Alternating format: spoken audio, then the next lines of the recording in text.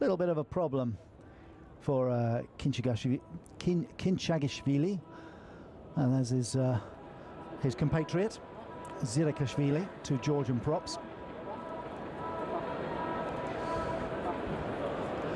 Yeah, it's the Georgians' contribution to tight five play in rugby, particularly in Europe, is immense. You'll find there's a lot in France, not just in the top 14, but in the Pro 2, and of course it's good. It's going to be interesting to watch them in the how they've come on internationally in the last decade, really, and they're now a real force. I suppose they're Eastern Europe's top team. It used to be Romania, but now Georgia, of course, they're one could say that it is remarkable. I was in Georgia about 4 years ago, and obviously it was, everyone hears, yes, Georgia are coming up as a nation, but when you actually go there and you realise that the amount of feeling and passion, genuine passion for the game, it is quite extraordinary. Yeah. It's remarkable. I actually asked my hotel, because where we were, where that Dinamo Tbilisi were playing, the football team, at all, and he looked at me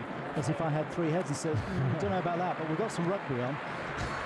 So it's wrestling, I believe. Wrestling's very big in Georgia from a young age, and I think that's big as well. Yeah, that's right. It's sort of, which is why they produce these very big, bear-like men. So no, it's good for the game to see these emerging countries.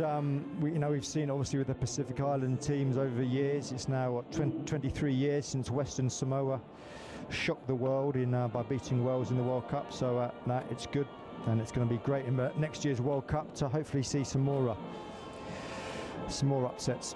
Absolutely. Well, it looks as though that's the end of the afternoon's work for Khinchagishvili. He's replaced by Julien Brugnot.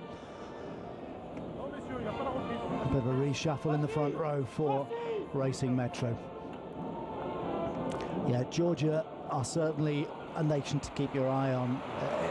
I'm not saying they're going to win the World Cup in the next 20 years, but they will start beating some of the better European teams, certainly. And going to play them at home for even Southern European teams will be more challenging than you might expect.